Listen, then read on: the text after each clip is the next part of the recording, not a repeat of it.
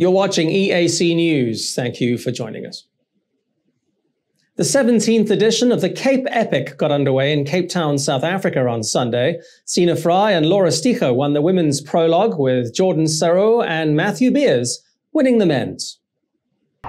One of the most beautiful cities in the world, although mountain biking certainly isn't the most leisurely way of seeing it. The prologue was a 20-kilometre loop starting at the University of Cape Town and winding through the city's fabled Table Mountain.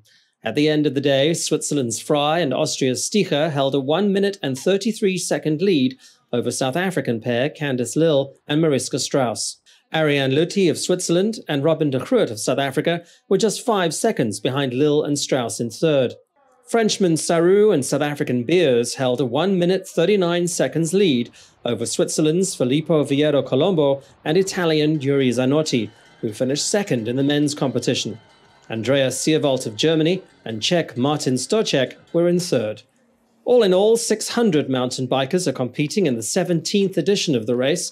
They face 7 more days of grueling rides throughout South Africa's Western Cape province before the winners are crowned on Sunday.